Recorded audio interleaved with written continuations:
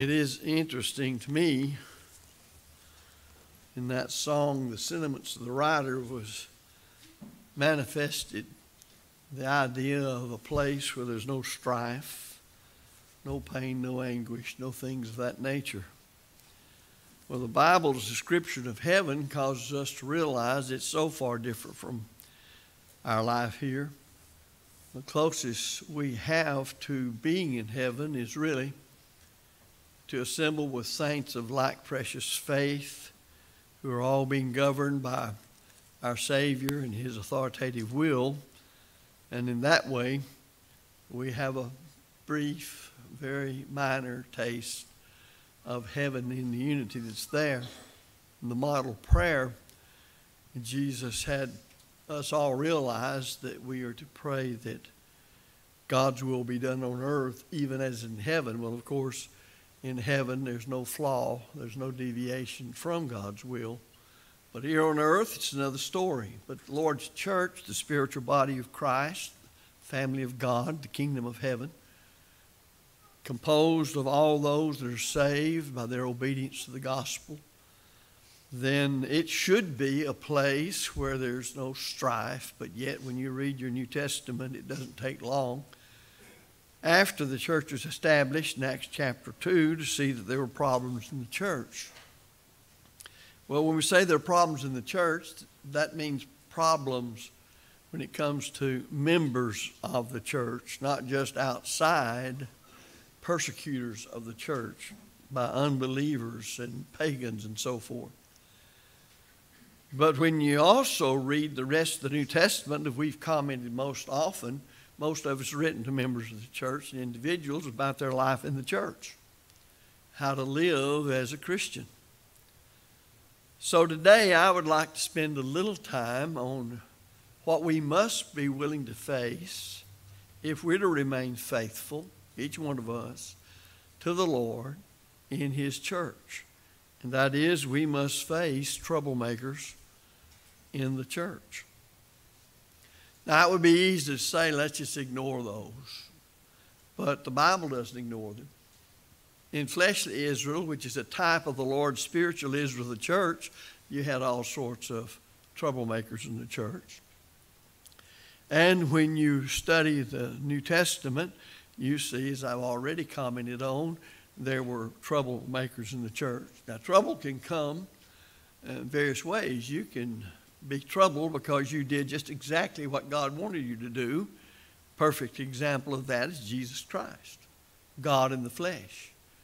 He was flawless. He was sinless, although He suffered temptations and trials like all people did because He was a man, but He was God in the flesh. And thus He handled every one of them like He ought to. And yet He was put to death. A most ignominious death and shameful, painful death. And yet He was the Son of God. He was flawless.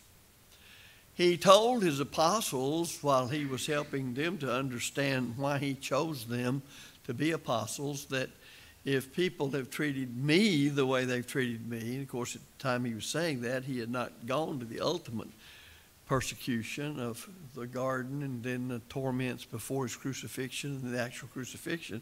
He says, they're going to hate you.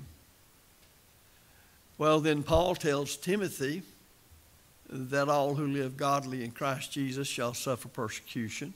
As I've said several times already, it doesn't take long reading the New Testament after the church was established that there were people in the church who caused troubles. Now, as I said, the Lord's church was established on the first Pentecost following the resurrection of Christ, as Luke records in Acts chapter 2. We all recognize that it was purchased with the precious blood of Jesus Christ, Acts 20 and verse 28. Thus, the church is a divine institution. Did not originate in the mind of man, but God originated it. It is the institution to which Christ adds all of those who are forgiven of their sins, who are saved by Him as they obey the gospel of Christ, which gospel is God's power to save us, Romans 1 verse 16. But we recognize by the comments I've already made and from your own personal study of the Bible and your own experience, if you're a Christian, that the church is made up, it is composed of fallible human beings. And we need to keep in mind as we live as the Bible directs us, that the church has both a human and a divine side. When I read in the scriptures about the church, I'm reading about the divine side, the church in the eternal wisdom of God, and I see that it's absolutely perfect. But the human side, the actual members that compose the church, is imperfect and subject to mistakes. Now, that's one reason for a sermon like this. That's one reason you pray and you study and you encourage one another, and we're mindful of our brethren that would sin, and we know our obligations to God as faithful Christians toward brethren who sin, and so on. So the Lord, in His infallible word, tells us how to keep the church like the Lord wants it. But if you're going to be faithful, you cannot let members of the church, when they go astray, disappoint you. That's going to test whether your faith is in God, in Christ, and the Word of God, or whether it's been placed wrongly in men. Yes, we should be able, and the Bible teaches that's the case, to look to godly people as good examples by their pattern of life and walk after them. We're even told to do that kind of thing, and that's part of the fellowship we enjoy in the church. But everybody ultimately is responsible for his own thoughts, for his own words, and his own actions. And every one of us must bear that burden. We must be determined to have the mind of Christ and what it takes to have the mind of Christ. That's why we're Christians. So the human side of the church is made just as clear as you study your New Testament as is the divine side. Now it's good, and I underscore, or write in bold, or whatever you want to, the word good, that inspired writers did not conceal the weaknesses and the errors and mistakes from us of our brethren of almost 2,000 years ago when the New Testament was being written and when inspiration was still in men. Apostles walked this earth. For if that all had been concealed from us, we might have concluded that there would arise no problems at all in the true church. And we would be, as some people have deluded themselves into being, that once I become a Christian, everything is a bed of roses. Well, that last song wouldn't be any use to sing. That's saying that here, laboring for the Lord, you will undergo privation and hurt to one extent or the other, and you will have to work on yourself, because the ultimate and final blessing of eternity in heaven is yet to come. There's where the reward is. So even during the lives of men inspired of the Holy Spirit, and as the Bible, the New Testament in particular, was being written, then we read of problems, and one of those problems was early on, as far as the layout of the scriptures, they're put together in the church at Corinth. Paul had to deal with those brethren about unity. He had to deal with them, that's in 1 Corinthians 1:10 and 11. He had to deal with them about immorality, 1 Corinthians 5:1. We pause there and we see people who heard the same gospel we've heard. It's the same gospel you read of in the scriptures. It's God's power to save us. We understand the terms of the gospel and so on, of hearing the gospel, understanding it, believing in Christ on the basis of it, repenting of our sins, confessing our faith in Christ, and being immersed in water by the authority of Christ for the remission of our sins, and knowing the Lord remits our sins and adds us to His church. And yet, how could these in Corinth who heard that gospel, were converted to Christ, still get themselves involved in such things as the division Paul addresses and rebukes them on and corrects them on, and the terrible immorality that they had? But they did, and that's recorded there. Now, why is it recorded? since the Bible's written for you and for me, except to enlighten us and say, this is what you're going to face. There will be things like that among brethren. And yet the same Bible tells us here's the way you rectify it. Here's the way you deal with it. Here's the way you work through it. And you keep yourself as you ought to be. If you look in 1 Corinthians 15, where the church in Corinth was teaching false doctrine on the resurrection, you see that it's corrected. Verse 12, it's recognized. It's not swept under the rug. And Paul teaches them better on that. Even when they were abusing the Lord's Supper in 1 Corinthians 11, he meets it right up front, and he shows them how they were abusing it, and he corrects it. But these are all trouble in the church. When he addresses the Thessalonians in the second letter, in 2 Thessalonians 3 and verse 6, he talks about how that they were disorderly in their conduct, how that should not be. You read 1 Corinthians 14 and you'll see that all things are done decently and in order. Well, that means there's authority to appeal to. It's the same authority that every Christian appeals to, if it's the right authority, and that's the authority of Christ. So somebody wasn't abiding by the authority, but these are Christians. These have obeyed the gospel. They're assembling to worship. They're different in many ways because they are Christians from the people round about them. But there's trouble in the church. And they're expected to work through that and to correct those things. So in effect, they're being challenged as members of the church to keep the church like the Lord wants it. He's the head of the church. His will is to be done in the church. And that means that we're never blind to our brothers and sisters' departure from the faith, whether it's one thing or 15. It doesn't make any difference. Our love for God, our love for ourselves, and our love for our brethren and the truth will cause us to be mindful of what we do, of how we act, how we speak, and so on. This is another thing about most of the New Testament. Keep in mind, it was written to keep the church saved.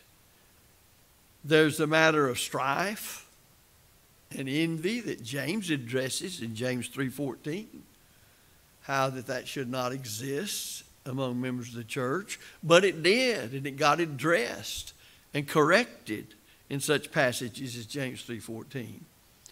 It's even interesting to show you how minute things get, that you have the sin of being a busybody or a meddler in other men's matters, 1 Peter 4:15 and 2 Thessalonians 3:11. So that's even showing us that you can poke your nose sometimes into the other person's matters, to use our modern terminology, and when it's wrong to do that. It also implies that there are private matters that belong only to the individual Christian, that frankly, it's another way of saying it's none of your business. I think some people have an idea of fellowship among Christians. Everybody is an open book, and what's his business is my business, and I make it a part to try to know everything there is about somebody else. After all, I've got to have something to talk about, and I can't talk about you.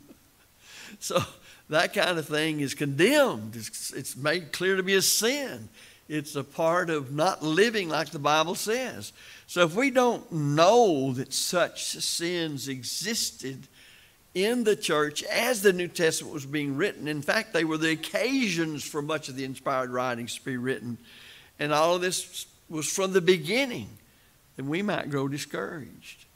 And some do.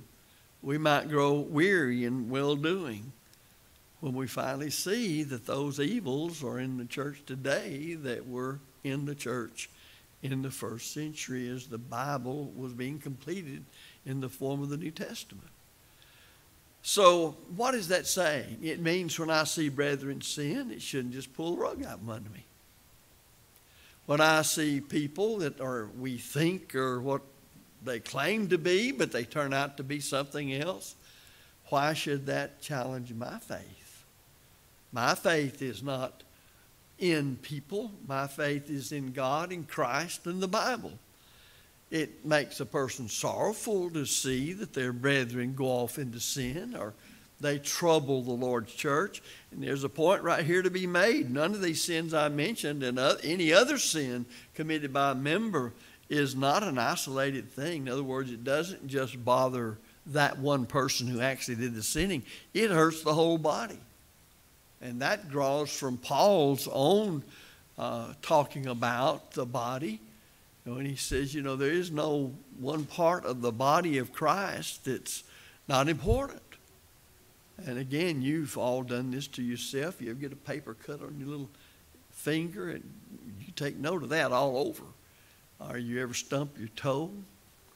I remember one time, just a kid, I couldn't have been, I don't know how old I was, probably about 8. My father's mother lived up the street from us. We'd say be about a block from us now, maybe a little more than that.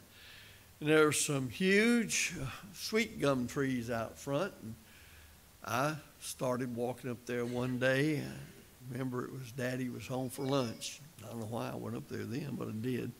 What I remember is I stumped my big toe on one of the roots of that thing and took the whole end of it off. And I remember that to this day. And my whole body hurt. And we've all done things like that. Well, wouldn't it be wonderful if we had that kind of attachment to one another as members of the body of Christ, where we had that kind of concern? And you see that kind of concern presented when you see Paul addressing the churches of Galatia. He mentioned that kind of, how would you say, closeness, that connection that would be there. Brethren, if a man be overtaken in a fault, American Standard says, trespass. Ye which are spiritual, restore such an one in the spirit of meekness, considering thyself, lest thou also be tempted. And immediately after that, in verse 2, he says, bear ye one another's burdens, and so fulfill the law of Christ.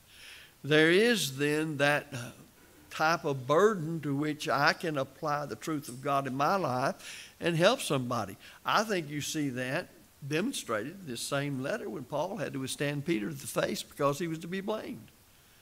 That's Paul bearing that burden in the way that we're instructed to do that here. Yet a little later on in verse 5 of Galatians 6, he says, for every man shall bear his own burden. Well, I can do all I can to teach a person. I can show a person whether they're in violation of the truth, whether he's a brother or not. But then that person must be willing to receive the instruction and see him or herself as God sees them and willing to do whatever the Bible requires for them to be saved, which is namely, repent of their sins and pray God for forgiveness if they're members of the church. Well, again, the big thing you can do to help yourself and in teaching others is to make clear that human nature has not changed. Technology's changed, languages change, clothing styles change, etc. But the human is still bearing the attributes of being a human. And this is why the Bible is such an up-to-date book. It's always fresh and new to every generation. And through a study then of the Scriptures, guess what we see? Well, we see the strong points in man, but we see the weaknesses too. And we see the good things they do, but we see the problems that arise today are not really any different than they were then. So the early church had its troublemakers. And it would do us good to study them and their characteristics. Very quickly, think about Diotrephes. John speaks of him as one who loves to have the preeminence, 3 John verse 9. Well, unfortunately, the tribe of Diotrephes is still with us. And let's suppose the world lasts 10,000 years in the future. I guarantee you there will be Diotrephes right to the end. It's somewhat amusing to me, and you almost can chuckle about it if it wasn't such a serious thing, is that many elders think Diotrephes must have been a preacher, and many preachers think Diotrephes must have been one of the elders. Well, it doesn't say he was an elder or a preacher, but he was a person who had such control in that church that he could cause the church to exalt him. And he had such power over them, and they wouldn't do it except they'd been taught to believe it, that he could exclude people from it or whatever, and they would let him do it. And it all came from his desire, his love to have the preeminence. He always wanted to be in the chief position. John said he prated against us with malicious words. So he didn't have a kind thing to say about John, possibly the other apostles. It's not uncommon to find this fellow Diotrephes still around today. Well, what am I to do to help brethren understand that? Expect to find him somewhere. Don't think he'll never show up again. That happened only in the first century church. No. It's there written to teach us. There will always be people like that. Now, is that going to challenge my faith? Well, it really shouldn't. It should just cause me to know they're going to be there. But he's not going to operate on me to depreciate my work in the church. But then as you go further in Philippians chapter 4, in the church at Philippi, which Paul had so many good things to say about their dedication to the Lord and support of him. He mentioned Jodias and Syntyche. These are two women in the church at Philippi. And Paul urged them to be of the same mind. Well, some way there was a difference in them. And it was something Paul said shouldn't be. And you ought to be of the same mind. Well, I do know that 1 Corinthians 1:10, he said to the whole church at Corinth, they ought to be of the same mind and the same judgment. And he says to these women, you ought to be of the same mind. I don't know what had them separated.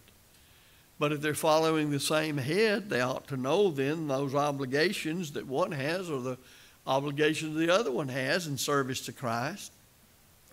And if they're matters of just dislikes and likes, ought to let it go.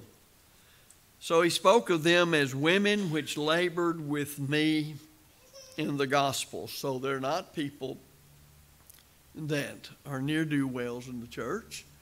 They had worked with him in some way is when he labored to preach the gospel. Well, they had fallen in some sort of disagreement, and Paul says, you're the ones that straighten it out. Nobody else can really do it but you, yet you can. Think about what it means to be a Christian. That's what you are, sisters in Christ, under the head of Christ. Is this godly? Is this being a sister in Christ as you ought? So we're not told the nature of the disagreement, but we know that it troubled the church, and Paul, as an apostle, told them to correct the matter. So there are going to be personal disagreements in the church today, and if they're not handled correctly, they can hurt the whole church. And it's not going to fare well with those brethren on the day of judgment if it's not corrected. But we leave that, and we're not taking these in order as they appear in the Scriptures. But now the very first sin, in fact, in the church was brought about by Ananias and Sapphira. You know, we wouldn't know a thing about them if inspiration hadn't told us about it. There would have been no way for Peter the apostle to have dealt with them as the Scripture says he did, except as an apostle, God gave him insights into their secrets, because these things were known only, as far as humans are concerned, between the husband and wife, Ananias and Sapphira. They had simply lied about their gift, and it was all to gain the praise of men, Acts 5:1-11. What they've done, they've placed personal ambition and pride above the cause of Jesus Christ. And they didn't hesitate to lie about it. And that all fitted to their foolish, sinful desires. And they actually transgressed what Paul said later when he said in Colossians 3:9, lie not one to another, but they did. And I think you can see how God feels about the matter rather quickly, since he killed both of them for it.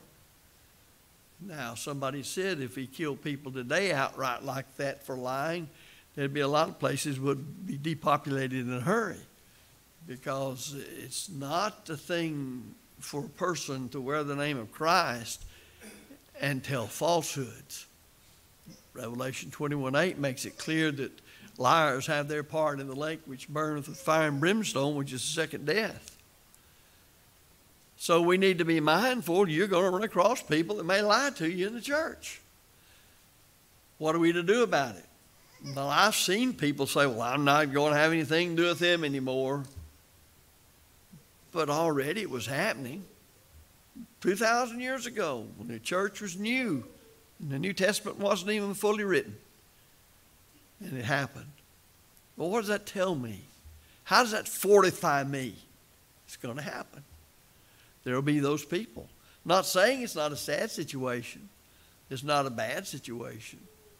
Of course it is. It brings trouble to God's people. God's people will be known as peacemakers as God defines that peace and the way it's made. But then you also have, we talked about him a while back, Demas. He's a pattern we don't want to follow. He loved the world more than he loved the church. And he forsook Paul when he was most needed. Paul just says he's loved this present world, 2 Timothy 4:10. But in Colossians 4:14, he had been mentioned as a companion of Paul in Paul's great labors for the Lord. Well, the church is in the world. God meant it to be that way, just like a boat is to be in the water. But he never intended for the world to be in the church any more than we would want water to be in a boat, and enough of it sinks the boat. So the church is in a constant battle to keep its members faithful to Christ. If you think about it, you have a personal responsibility to yourself to keep yourself faithful. In a family, if they're all Christians, they have a responsibility one to another to begin right there in that small unit to keep it like the Bible says. And then the family of God, the church, has responsibilities to itself to keep it pure and to keep the members faithful to God.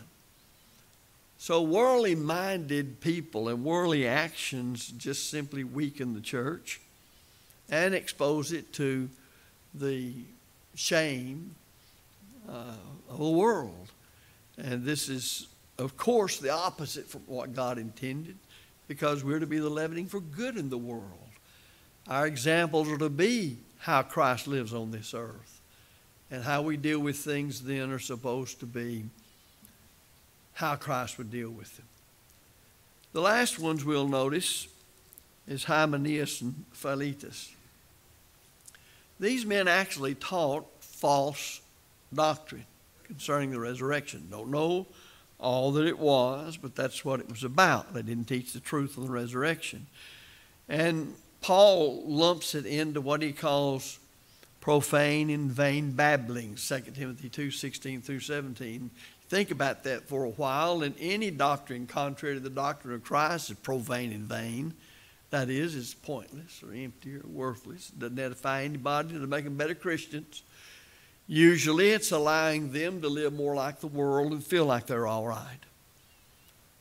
Webster defines babblings just to be foolish talking, even talking excessively. Some of you have heard me tell about the lady years and years ago who said she was talking to the person not a member of the church, and she asked her a question, and the member of the church said, I couldn't answer it, so I just kept on talking. Well, that amazed me then and amazes me now. She didn't know what to say, but she kept on talking. So what did she say? I would be willing to say profane and vain babblings is all that came out if she didn't know the answer, but she kept on talking. The Bible teaches us to shun such folks.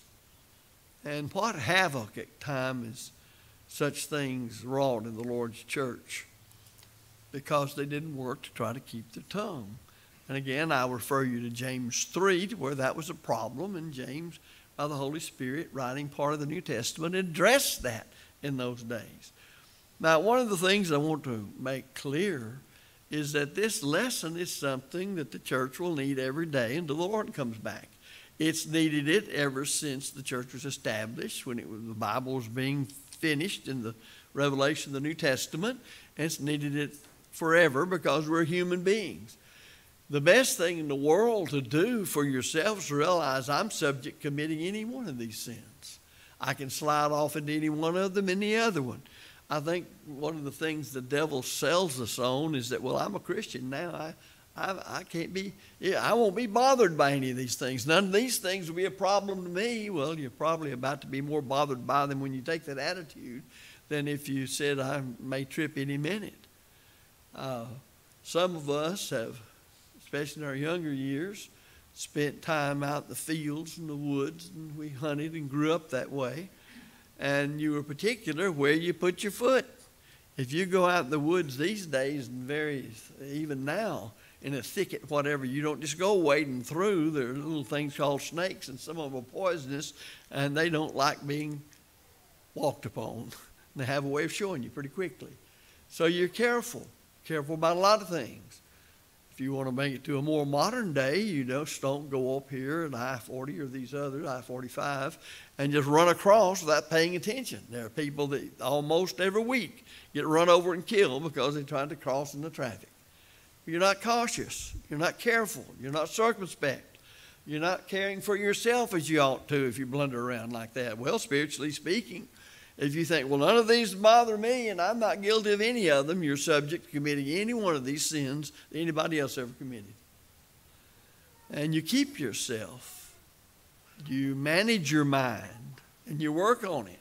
I've often said, and it's still true no matter how often it's said, that is, the battle to serve the Lord is one in the mind. You keep your mind in subjection to Christ. And when you see your mind going somewhere it shouldn't, then you rebuke yourself and deal with it. If brethren would do that kind of thing from the proper study of the Bible and programmed with the truth and letting the truth govern them to know what their thoughts ought to be, then they would have a patrol of the mind, if you please, and they would detect those things and head it off before it even gets beyond the mind. That's what we ought to be trying to do. But as we close the lesson, as we read of these few troublemakers in the church, as we've noticed them here, we should be built up scripturally. We should be edified. We can see these case studies that inspiration has given us of the early church. And from them, we can always be striving to bring our own individual lives in subjection to the truth and not become a troublemaker in the church needlessly. Now, I'm not talking about, as I close the lesson, I'll end where I started. I'm not talking about the person that stands up and declares the truth out of a life that's righteous, and somebody says you're a troublemaker like Ahab did to the prophet. And he said he was a troublemaker because he wouldn't tell him what he wanted to hear. He just told him the truth all the time. So I'm not talking about getting in trouble for telling the truth or living the truth. I'm talking about getting into trouble and troubling the church because we sin and won't correct it. So we always, and may we always, strive to be builders and not wreckers in the church. And that'll be when we take seriously what God's given here and say, this is just the way it is. And we'll deal with them as they come, but they're not going to destroy my faith in God and Christ and the gospel system. It's always been that way. There have always been people who've done this. But we have the teaching of God of how to deal with it, first of all, as it impacts me, and then how to deal with it with my brothers and sisters like Ananias, Sapphira, or Diotrephes, or whoever it may be. And we're going to work on it to keep the church like our Lord wants the church to be. And you know, when you do that, you haven't got time to be off into something else. You'll be busy always because of the very nature of humans. And even though they believe and obey the gospel, they still stumble into things. I often think, and I'll close here, where couples marry and they're looking for their first child and they're so thrilled for those children to get there and all of this. And yet they're human beings and they will grow and develop and they're going to cause you some trouble. And you can love them with all the power God gave you to love your own. But they're going to cause you concern if they don't even cause you trouble. And the Bible fortifies you to deal with it. Well, what about spiritual family of God? Why should we think it's going to be any different? But it shouldn't destroy our faith. If you're subject to the good invitation of our Lord, we invite you to come while we stand and sing.